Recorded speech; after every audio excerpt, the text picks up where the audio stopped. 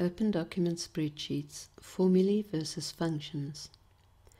The formula for calculating an average is to divide the sum of the values by the number of values. In this cell, a function has been used to add up or find the sum of the values. And in this cell, a different function has been used to count how many values there are.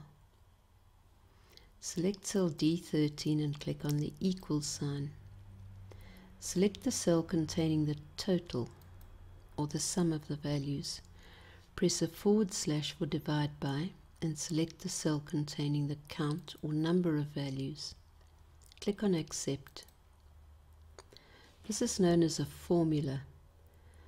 A formula generally uses cell references and sometimes other numbers. It also uses mathematical operators, like divide by, times, plus and minus.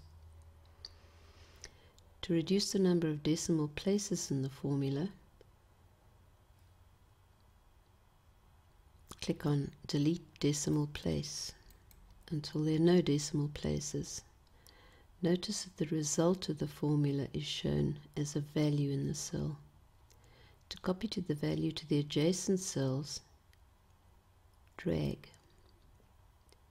Select an adjacent cell and a different formula is seen. The cell references have been changed relative to where the formula is. Select H4. We can also find an average by using a function. Click on the equal sign and type average.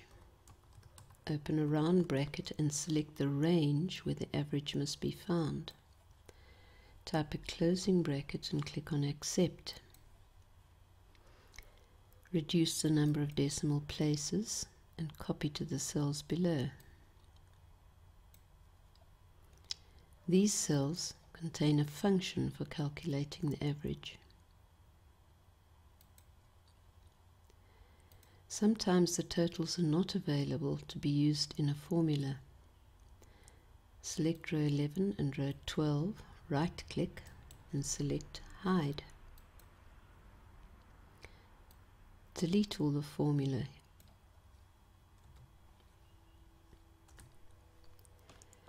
Select D13. We'll now use a formula which uses functions. Click on equals and type sum. This means we need to add up all the values in this range. Type a closing bracket. Type a / for divide by. And count. Open the bracket. Select the range again. Close the bracket. So we'll now divide the sum of the values by the count of the values. Click on Accept. This is a formula that we've typed in using two functions.